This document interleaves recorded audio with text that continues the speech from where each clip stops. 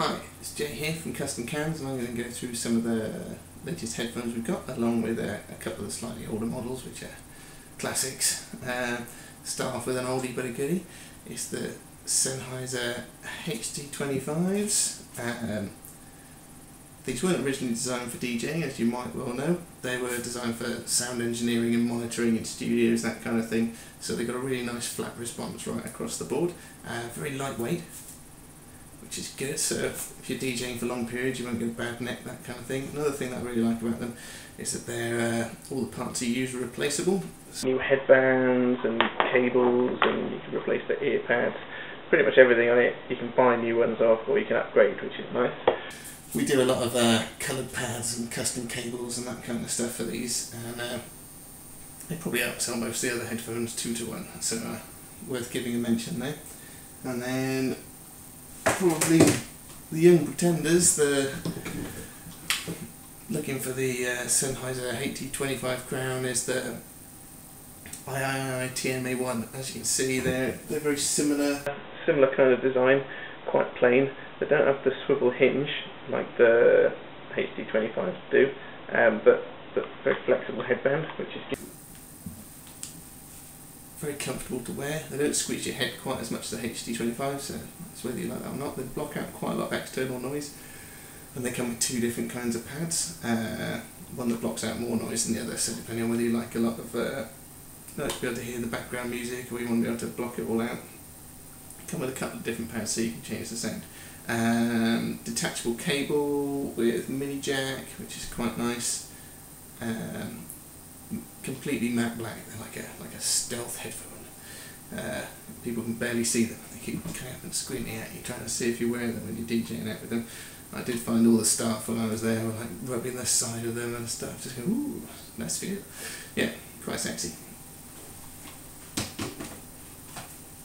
Next, got Pioneer HDJ500s. These again are very new. They've got a similar kind of hinge arrangement to the HD25, so you can do one-ear monitoring, that kind of thing.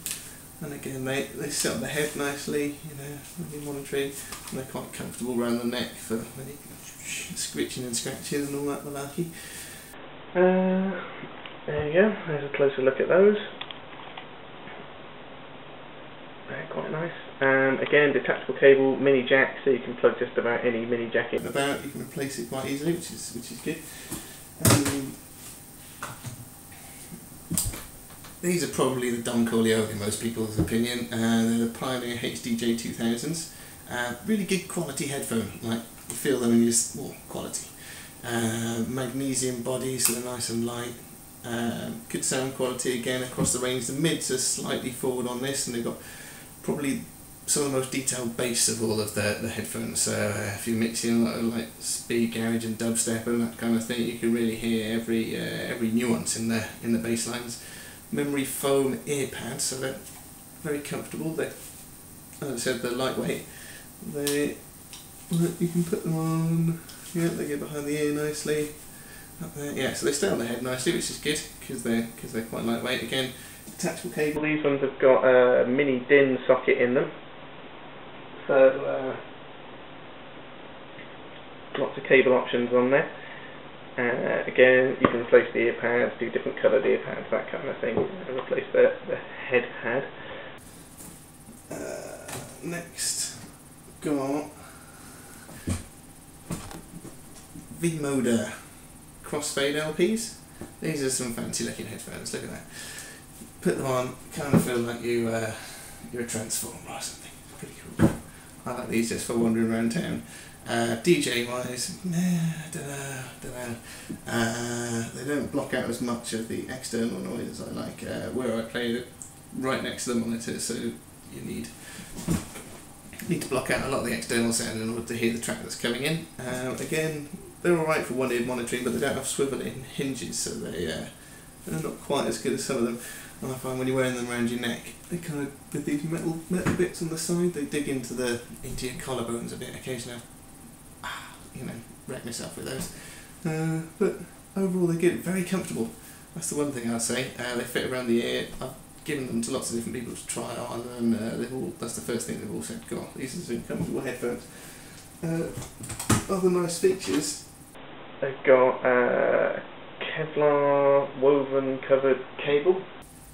Come with a couple of different cables. They come with the standard one and one with a little microphone, so you can use them with an iPod. I think they are designed more for kind of posers, let's face it. Let's wander around, I want to look like a big old transformer. That's what they're all about. Not quite so good for DJing, but you know, they look the shit. And finally I've got the Zomo 1200s. These are quite new, they're very big and bold, lots of bass, probably a bit too much bass. If you're mixing something with a heavy bass line you can't really hear the mids, it's difficult to mix in key, that kind of stuff, because the mids and the highs are a little bit drowned out by the excessive bass. But again, I've sold a lot of these to friends and stuff and they're amazed by them, like they love the sound. But personally for me, when I'm mixing, I like the mids to be a little bit more clear.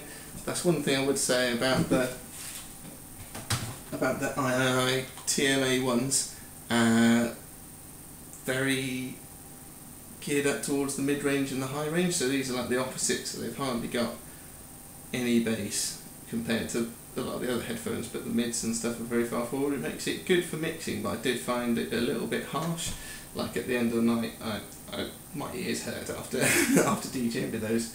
So they're good, but I think you have to kind of maybe not monitor at quite such a loud level on those, because the mids are so bright. And that's my roundup. Hopefully that was helpful. If you've got any questions, just email.